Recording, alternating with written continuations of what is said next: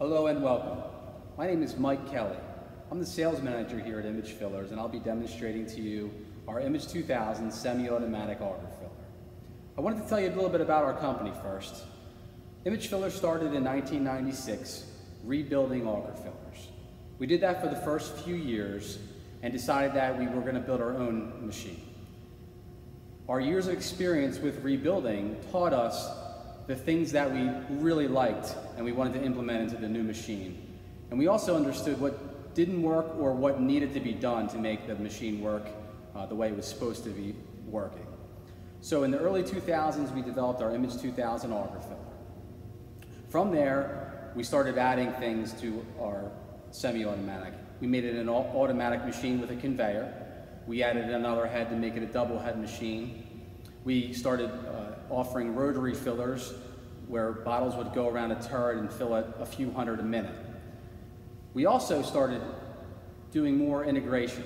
So we started offering screw conveyors that would bring product up into our fillers. We started adding tables to the ends, and we also recently started integrating full lines. So we don't build cappers or labelers or check weighers, but we've integrated them into a full line. So we've had customers ask us, because we've done a good job with their auger filler part, if we could integrate more equipment, and we have done that. So we can offer that now to anyone who needs that integration. So what is an auger filler? An auger filler is a machine that brings product down vertically with an auger. Here's an auger here. This is a self-feed auger for running a non-free flow product. Non-free flow product is something like a coffee or a flour or whey protein, and I'll show you a little bit how you can determine if your product is free flow or non-free flow. But with a non-free flow product, we use an auger that has a little bit larger diameter at the top, which we call an overflight. This overflight helps compress the product down and push it down, which needs to be done with stuff that's harder to move. Each one of these distances here between the flights is called a pitch. And your product would sit in each one of these little pitches. We make different diameters, different pitches, lengths, so we can become faster or more accurate, however you want to set up your auger filler. But how it works is the auger turns, and every time it turns, it pushes product downward, and it measures it with these flights every time it turns. We can be very precise with the auger machine. We can turn it 1/100th of a turn, or we can turn it many turns if you're filling a large weight. Most of the time, and most of the products we fill don't require anything other than just turning the auger by rotation. Some products are very difficult and don't hold a very tight tolerance, so we do offer scales. This machine right here is not operating on a scale, but we have done that in the past many times. I'm going to show you a free flow auger now. So this auger here is a free flow. This is for running free flow products like salt or table sugar, real products that are really easy to move. But what happens with a vertical auger filler is if you were to pour salt down this big hopper with the auger here, it would just flow right down and onto the ground. So what we have to do is we have to use a spinner plate system. So there's a plate on the bottom of this auger that holds the product back. Once the auger turns, it spins it out into a collector funnel, which you can see on our website if you get a chance to go there. And it spins it out into that collector funnel and down into your bag or your container or whatever you're filling into. So how do you determine whether or not your product is free flow or non-free flow? It's really pretty simple. Most of the products work this way. Not all of them, but most. This product right here is a non-free flow.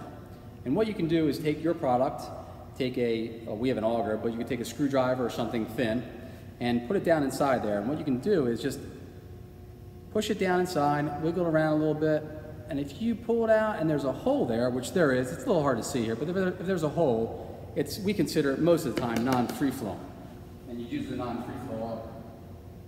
If you have a product like salt or sugar, it's pretty easy to determine whether or not it's going to fill in and not leave a hole, but this product is spices, mixed spices, and you can see they're very free flowing, but if you were to do the same test, wiggle it around, it's not going to leave any kind of hole. So you can determine about 90% of the products that way. So right now we have some coffee in this machine, and we have it set at Well, right now we have it set at 7 revolutions. I'm going to turn it down to about 3 revolutions. And we're going to turn this on and we're going to run a little bit for you. So we have a foot pedal I'm going to show you in a second, but I'm hitting a foot pedal right now. And I'm just tapping and it's turning 3 revolutions. And this is coffee filling. You can kind of see it fill in there. I don't know if you can see it any better this way. And all you would do is, and it's very repeatable, coffee is very easy to run. But if you wanted to run a little bit less, we're going to turn it down to 1 revolution. And if you can see that. You can also turn it up. We're going to run about 7 revolutions.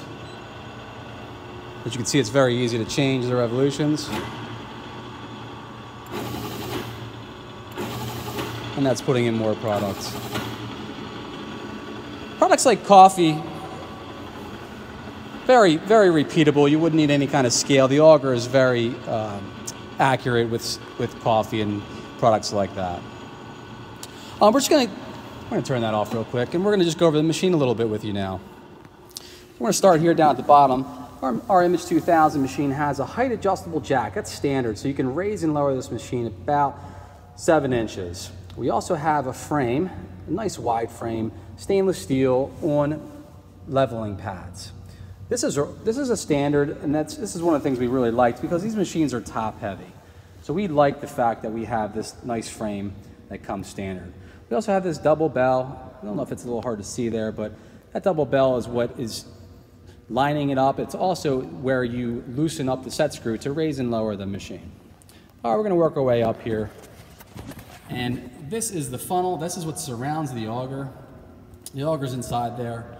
One thing I haven't talked about yet, which is really important, is inside this hopper is a blade. It's an agitation blade. So when you're running coffee, you want to try to get that coffee to the center, right down at the bottom, the center bottom. And we have a blade that sweeps the inner wall of the hopper, and that is going slowly around the outside. And it's running as the auger turns, most of the time. You can run it all the time, but most of the time it's running with the auger. We call it with fill. And that's the agitation blade. Up top is quick release clamps. So a lot of customers would like to have a way to change out the hopper quickly, the tooling quickly. We have 4 quick release clamps that release, and the hopper can come down very quickly. The auger inside here that I showed you already is spring loaded, so it's pretty easy to clean out the machine. And that's one thing customers really like. The other thing is the fact that we do a lot of stainless. Everything that touches your product is stainless. Even some of the stuff that doesn't touch your product, like the head up there is where the motors sit. There's a stainless cover, a stainless guard, and up top there, we have a head casting that is actually anodized aluminum. So it's non-corrosive. Hopefully you could see that, okay? I'm just gonna show you the controls real quick, if I can. Not sure if I can or not. There we go. I think you can see them. I'm not sure if you can or not. I'm having a little trouble with the iPad here. But it's pretty simple controls. It's a Mitsubishi controllers are standard. We do offer Allen Bradley controls as well. One other thing I wanted to mention here too is we do have a vent sock up top. That vent sock, when you're pouring powders in, the air has to escape somehow. So we put a nice vent sock up there for the air to escape, but the powder to stay in the machine. So I think that is all for this machine today. If you have any questions at all, please give us a call or go to our website. Our website, which has the product listings, it has some videos, and it has some more information, is www.imagefillers.com. That's www.imagefillers.com. Our phone number is 610-466-1440. Please give us a call. You can give me a call or anyone here a call. We're more than happy to help you, and we hope we can do business with you in the future. Thank you.